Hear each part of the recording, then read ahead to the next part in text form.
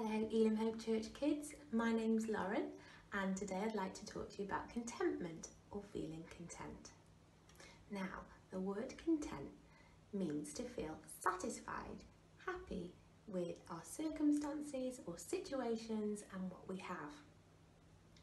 Now, I describe the feeling of contentment as a little bit like when you've had a long day and you get into your bed, and you pull over the duvet and it feels warm and peaceful and happy. Now, it's easy to feel content when we have everything that we want, but actually it's quite tricky when we see people with things or having experiences that actually you would like to have and you don't have. You might think, oh my goodness, that person's got a phone and I don't have a phone. Or that person has Heelys and I want Heelys. And actually that makes us feel discontent. So that's the opposite of content, unhappy. The Bible teaches us that Jesus allows us to be content in our circumstances, even when we don't have everything we think we want.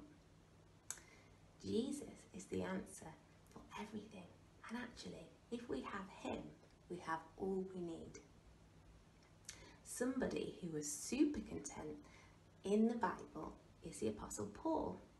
Now, Paul was put in prison actually just for sharing the good news about Jesus. And so he was locked away, but even in a prison where he didn't know if he'd ever escape or be let out or actually even live, he was able to write letters to other people to encourage them.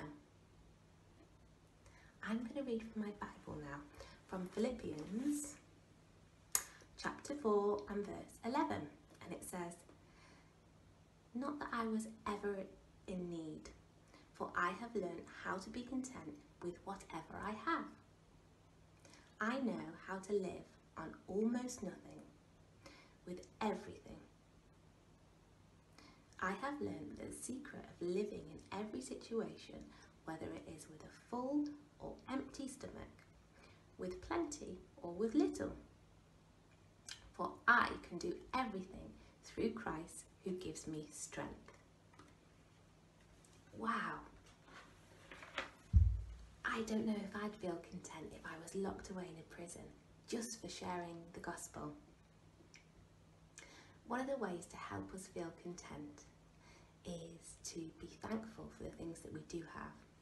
We can be thankful for the home that we live in, for our parents, for our brothers and sisters and friends.